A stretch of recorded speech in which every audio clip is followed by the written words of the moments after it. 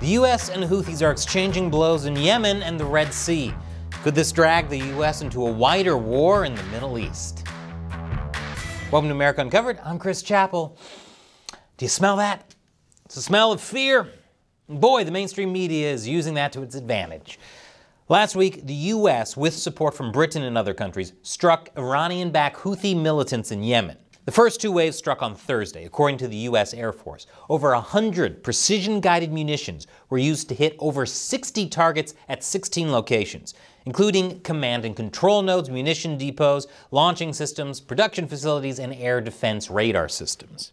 The U.S. then launched another airstrike against a radar site on Friday. Many are now bracing for chaos in the Middle East. But are we really fumbling into chaos like lemmings falling off a cliff?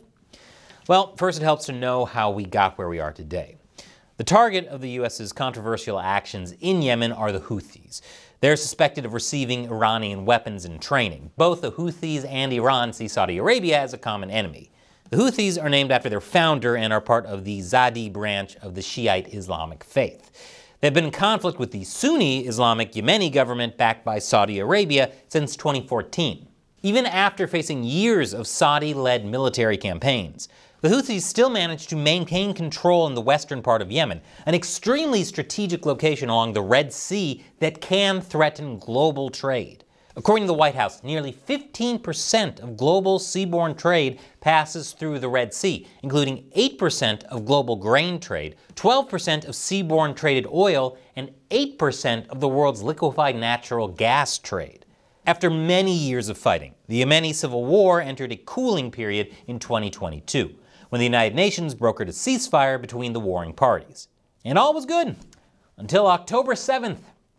After Israel retaliated against Hamas for its initial attack, the Houthis started shooting missiles in Israel's direction, as well as at cargo ships passing through the Red Sea. The situation came to a head when the Houthis hijacked the Galaxy Leadership, a vehicle carrier ship owned by an Israeli businessman and operated by a Japanese firm. The ship and its crew remain in Houthi control. Since mid-November, the Houthis have threatened more than 24 cargo ships with missiles and drones, and many of them have little, if any, connection to Israel. It's like they modified 6 degrees of Kevin Bacon to 6 degrees of Israel to see who they're going to attack next. This has forced more than 2,000 ships to change to a much longer shipping route between Europe and Asia by going all the way around the African continent instead of through the Suez Canal in Egypt, which raises both costs and delivery times, and in turn makes consumer goods more expensive. To give you a picture of just how bad things have gotten, according to the Kiel Institute for the World Economy, the cost to ship a standard 40-foot container from China to Northern Europe has jumped from $1,500 to $4,000. In response, a coalition of more than 20 countries, including the US, formed Operation Prosperity Guardian in mid-December to guarantee freedom of navigation. But the US refrained from direct confrontation with the Houthis. The last thing it wants is for conflict to escalate, especially when there are other security matters to focus on. That's why the US restrained itself to simply shooting down missiles from Yemen, kind of like how Israel focused on just shooting down Hamas missiles before October 7th.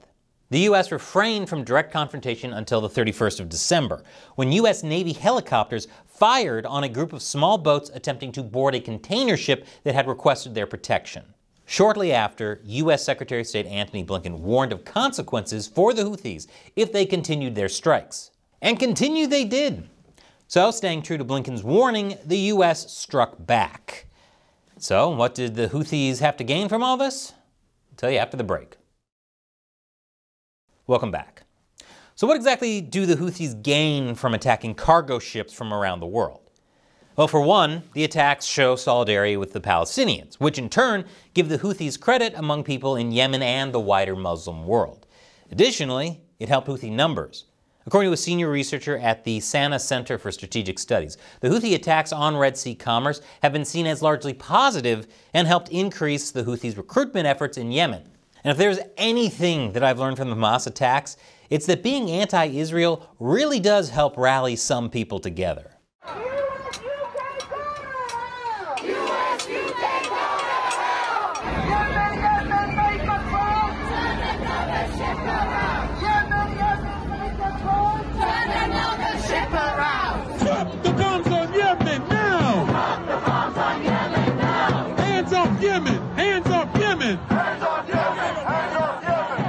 haven't seen that much anger since last week in New York City. Along the lines, some also think that the Houthis want a reputation boost from being able to claim that they fought against the U.S., knowing full well that the U.S. has absolutely no desire to fight in Yemen with boots on the ground. There's also the possibility that the Houthis believe that they can bully the world into compromises with the threat of violence. Whatever the case may be, the U.S. had enough tolerating Houthi attacks and struck back. Was this the right move? Many defended the strikes, arguing that the U.S. strikes were proportionate and long overdue. They argue the U.S. shouldn't worry about making the conflict worse because the conflict was already getting worse. It was just a matter of whether the U.S. and its allies would respond sooner or later. As an example, according to a senior fellow at the Houthi Institute, the strikes did not take things to the next level since they were isolated to the exact systems that were holding the Red Sea at risk. But even if the Houthis aren't deterred, U.S. strikes could at least weaken their capabilities. Better than nothing, since not imposing a cost for attacking would simply allow them to go on without end. As for the legality of it, defenders point to the way the U.S. fought off pirates and say no American law constrains the president from defending U.S. interests and its allies against immediate aggression, and the retaliatory strikes in Yemen didn't require Congress's approval. Others have very different ideas. Oman's foreign minister warned that the strikes in Yemen only add fuel to an extremely dangerous situation, which is why he urges that all parties exercise restraint. Even Saudi Arabia, yes, Saudi Arabia, the same country that sought to crush the Houthis, called for restraint, kind of like how they restrained women from driving cars for so many years. The reason is they're trying to prevent conflict from upending a ceasefire in Yemen with the Houthis. Who would have thought that Saudi Arabia, which was once hell-bent on bombing the Houthis into smithereens, now calls for doing the exact opposite? Because the Houthis are right at their doorstep. It's understandable why Saudi Arabia would be concerned. But Saudi Arabia and Oman aren't the only ones critical of U.S. intervention. Even within the U.S., there's criticism from progressive Democrats, who never, ever complain about anything. Never. Progressive Democrats fumed over the Houthi strikes, arguing that Biden didn't have the authority to call for strikes in Yemen. California Congressman Ro Khanna posted on X that the president needs to come to Congress before launching a strike against the Houthis in Yemen, according to Article 1 of the U.S. Constitution. Squad members Rashid Tlaib, Cori Bush, and Ilhan Omar echoed similar concerns. Even some Republicans, like Senator Mike Lee, agreed. Wow, never thought I'd say Mike Lee and Rashida Tlaib agree on something.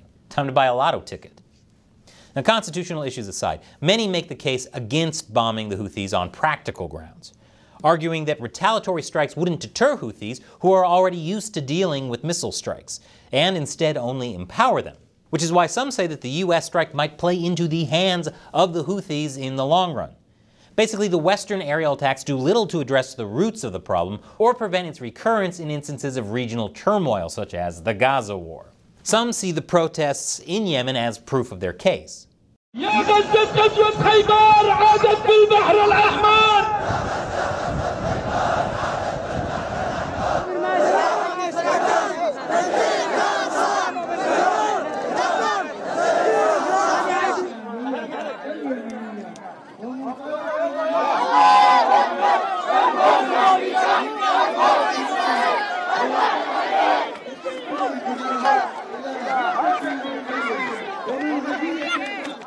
Regardless of where you stand on this debate, one thing for certain is that the U.S. needs a long-term strategy to figure out how to do more than just kick the can down the road when dealing with the Houthis.